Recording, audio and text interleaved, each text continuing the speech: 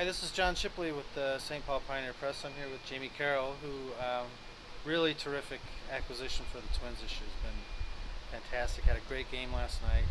Went 3 for 3, drove in a couple runs, and scored one or two. But today I want to talk to him about defense, and he's agreed to explain to us the tools of the trade here. So I'm going to have him break out all three of his infield gloves. All right, Jamey, why don't you show us which is which here? All right. Well, actually, what I got here is some gloves. These are the ones I've used for third base, and I'm breaking this one in to get ready that it's almost there. But for me, I use 11 3/4 inch glove, and this is one I've had that I had to break out when I started to move over to third until this other one gets ready. Okay. This one here is 11 1/2. I use it for short, and right now I like the feel of it so much that I'm actually using it at second for the meantime. But the one I use for second base is 11 1/4. So I go 11 1/4, 11 1/2, and 11 3/4. And depending on the glove, maybe sometimes 12-inch glove. So they get progressively larger as you go toward third. Yeah, right? as I go from second short to third, I go up, and the reason why I do that is the second base uses a little bit smaller glove. You got to be real quick with turning the double play. So I like the smaller glove to have the feel of just feeling the ball in there and being able to reach in there without not a lot of space to be able to turn the double play. Short, you still need to be quick, but you're gonna have to range a little more. You got to cover some more ground.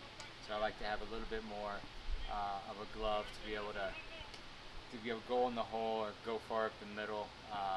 That extra little half-inch goes a far way as far as making a play or just missing a play. Okay.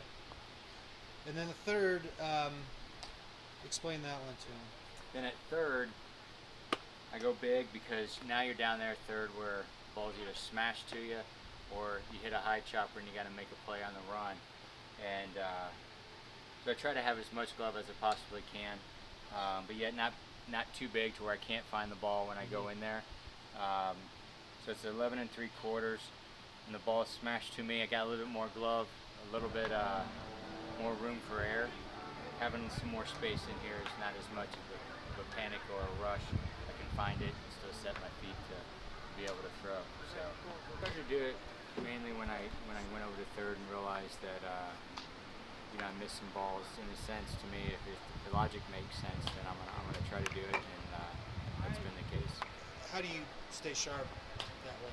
Oh, it's a matter of that particular day, wherever I'm at in the lineup, that's where I'm gonna get my work in. And when you do have an occasional off day, I'll make sure that I bounce around and get some balls at short and get some double plays turns from second base. And so it's just a matter of going out and using BP for that practice and being prepared for the game. Do you have any desire to play those positions at all in the major league? I think it'd be fun to know that in your career you kind of hit every one of them. I think it'd be fun. One day I'd love to have the 9 innings and 9 positions kind of thing, but that's hard to come by these days.